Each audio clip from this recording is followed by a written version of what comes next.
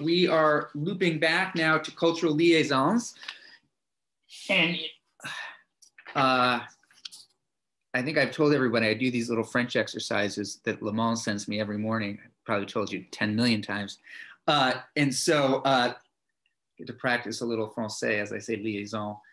A beer. I know she is here. I am here, yes. Hi, how are you? I'm good, how are you? I'm doing well, thanks. Abir, how do you pronounce your last name? Al-Zubaydi. Al-Zubaydi. Well, Ms. Al-Zubaydi, thank you so much for joining us. We really appreciate it. I know that some committee members had the opportunity to visit Winooski, the school last year where you work. We've heard great things. And as I mentioned to you on the phone, we're looking at expanding cultural liaisons throughout the state. And we thought it important. We've heard again from a number of people in your district how well things are going, but we thought it very important to hear from somebody who's really on the ground and actually doing the work. So if you don't mind, I thought we might just take a minute and introduce ourselves so you know us and also where we're all from, because you do have a couple of your senators are on this call, and then we'll hear from you. So I'm Brian Campion. I represent Bennington County and Wilmington, and to my right is Senator Lyons. How are you? It's nice to have you here. I'm Senator Ginny Lyons. I am your senator for Chittenden County, and I have been to Winooski schools many times and have high regard for the work that's going on there. Terrific. Senator Perchlik. Thank you. Yeah, I'm Andrew Perchlik. I represent Washington County, and I was the only member of the committee this year that was on the committee last year, and I did go up and do the tour and visit. We met with a whole group of the cultural liaison when I was there. Well said. Before you, I don't know if you heard our conversation. I've been working on my French, so that's why committee members are giving me a hard time. Senator Hooker, please. Hi, Abir. I'm Cheryl Hooker. I'm from Rutland County, and I've heard great things about Winooski and look forward sometime to visiting your schools. Senator Chittenden. Abir, I'm Thomas Chittenden. I also represent you in Chittenden County, so it's great to have you here today. Thank you for finding the time. Wonderful. So, Ms. Al-Zubaydi, just tell us a little bit about how, if you would, how you got into this kind of work and just a little bit about the work that you do. Hi, everyone. Good evening. I'm Abir Al-Zubaydi, Arabic Homeschool Liaison at Winooski School District. It's my pleasure to be here with you and give you some information about my role in the school and my friend's role. I get to this job after I volunteered for 1 year with the Burlington High School, helping some ELL students with their classes voluntarily for 3 months, and then continue back and forth with some other students. And then I applied for after school program with a J.J. Flynn School, and I worked for a whole year there. And then when Winooski School have some opening for Arabic liaison, they before have some liaison for Vietnamese, and they have for Somalis and Swahili, but none for Arabic. And then when I have a new group of high school students struggling a lot with learning English and finding a job and all of that, so they asked for Arabic homeschool liaison, and then I applied with other colleagues and I get the job, and I have been there since 2014. I worked through the district, and then mid of 2016, they stopped receiving any Arabic families or any Middle Eastern families. And then my work continue to help all ELL learner. It doesn't matter where they are from. And I'm really working on a daily basis at ELL classrooms in middle school, high school, elementary, giving support to learn some English, some math, some science, and doing some community projects, connect students to the school board, their families, this job and this role is really, really wide. I cannot just describe it by one title or by one word or even sentences. We're going really above and beyond. It's that what the human needs. I feel always like words and sentences and title is not gonna really represent what I want to do or how can I help. It's exactly like in your household, you have a lot of family members and all of them, they deserve help and they deserve to be well served. If you aren't responsible, I cannot just serve some of the students and leave others. So the idea, it's really wide and I want to help, not just me and my team, they all love to help and that's what we're doing. Even if it's more than it's our rules or job rules. This job basically has no rules. That's what I want you to all to know. If you really put a rules for that job, it's gonna be like a cage for us because we're community liaison and we are inside of the school. Yes, we're going to the classroom, we're working with the kids, and then end of the day, we contacting their families and talking to them and telling them where we need support, where we want you to be with us, where we can support you.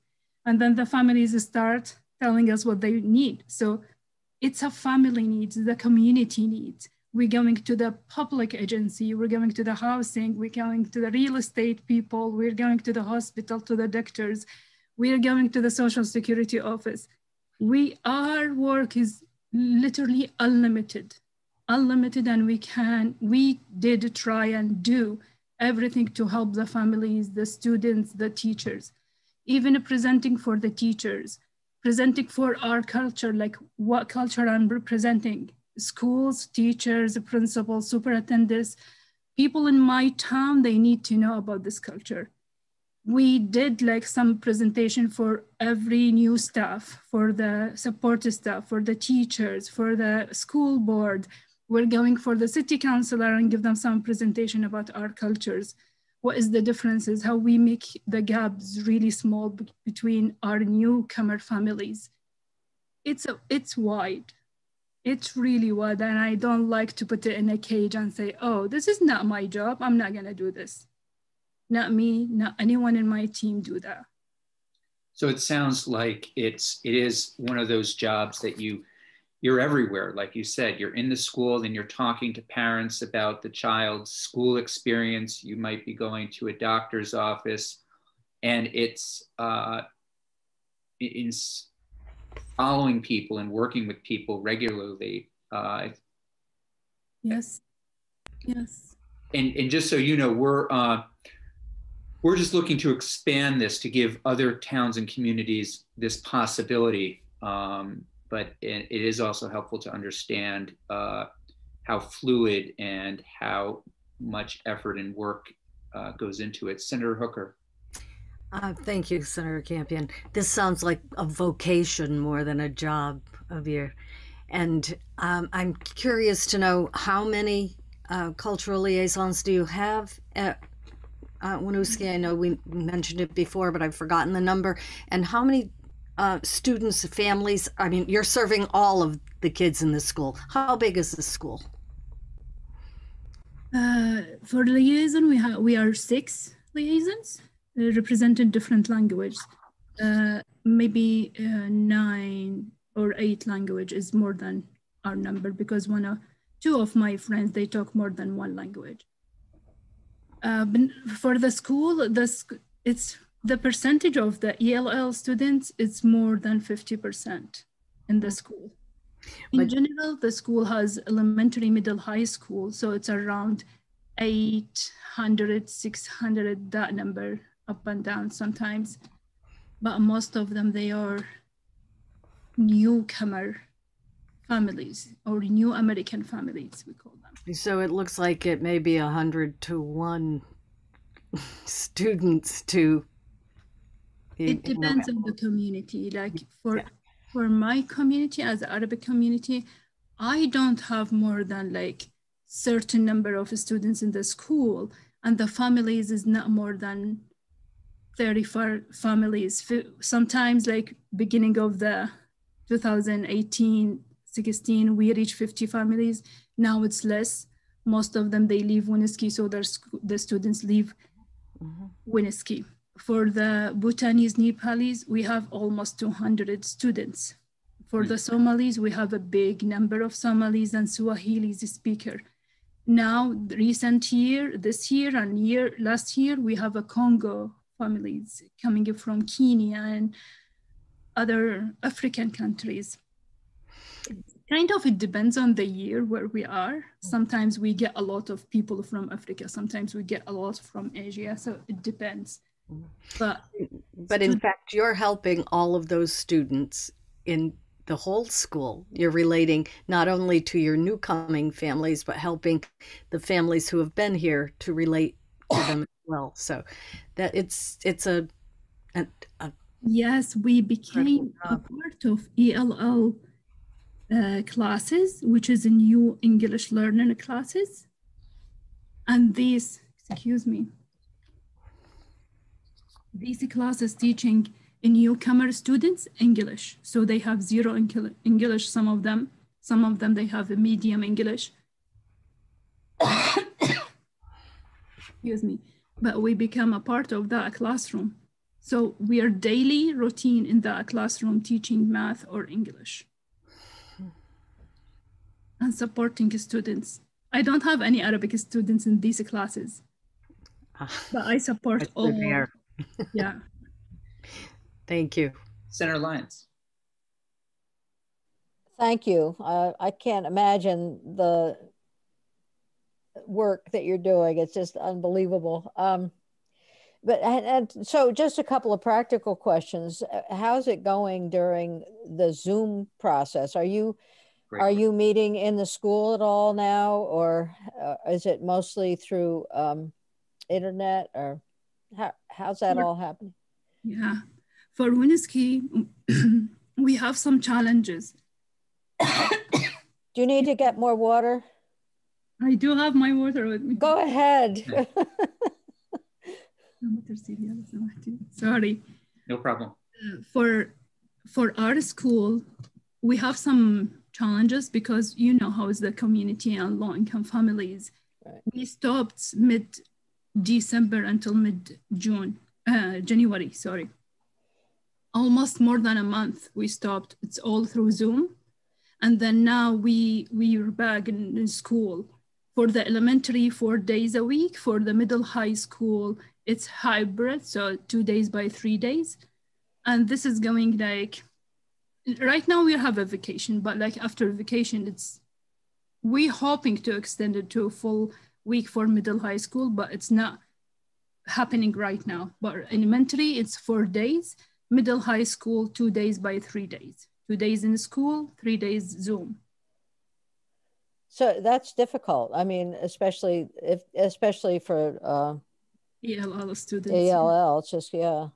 And then the other question I have is, so much of what is happening right now and linking people and connecting people with getting their vaccines and getting the food and getting the information that they need during the pandemic. Have you found that there is information that has been translated by the Department of Health or others that help you communicate some of the more critical information? Yes, we basically last summer we didn't stop working. We worked through all the summer. Wow. So continuously, this is our first year. We didn't take off the summer. We work extra because of the need of the information need to be going to the families and to the doctors and cover all the families that they get COVID inside of the household and how we help them by phone and how the school help deliver the medicines and food and water to their doors. And we were in the middle of that connection, making a connection with the doctors and with the school nurses, with everyone, with the Vermont Department of Health, and translating a lot of alerts messages, which is called the alert. We translate it and record it on our phone and send it to the district, and the district send it to all families.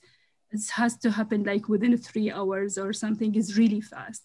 these times is all about how do you deliver the information quickly. And this is one of our way to deliver it very quickly to the families. So our director create the alert messages and send it to all liaison, translate it, record it, and send it back to her. And then they send it out to the families. Wow. And then we have some help from the Department of Health interpreter too. So we interpreter the beginning of the alert messages, like families, be careful. This message is very important and coming to you from blah, blah, blah. We said it the beginning, and then their translator, they translate the important information and attach it to our alert messages and going to the all Winooski families. It's a lot of work, but it is a lot of work. It's just and detailed work. Yeah, not everyone can do that. Thank you. Yes. I don't know if I could have persisted all through the summer like that. It's great. Well, it's all year around, even now, right now in vacation, and we every day, like they said, you're on vacation. This is up to you, whenever you want to answer it. But the minute you open the email, you just feel like there is a tons of work. What I'm gonna do, just close my eyes and not do it, and then pile it up. I don't like it this way. Yeah, I know. Join our club. We're in the same way. Yeah. Thank you. It's my pleasure. Any other questions? This has been incredibly helpful, very helpful, and we are all so grateful for your work and your commitment. Please know that as we continue our work on this and other issues, always feel free to reach out to us. If there is something that, we're the education committee, so as you do your work in education and you see policies or ideas that you'd like to share, please feel free to write to our committee assistant. I know you have her email, and share those ideas, and we're happy to hear from you whenever you'd like. So again, we can't thank you enough for your work, and we look forward to having more of you, if you will, throughout our state. Thank you so much. Thank you. Thank you. Thanks. Have a nice evening. Thanks, you too. Thank you. That was great.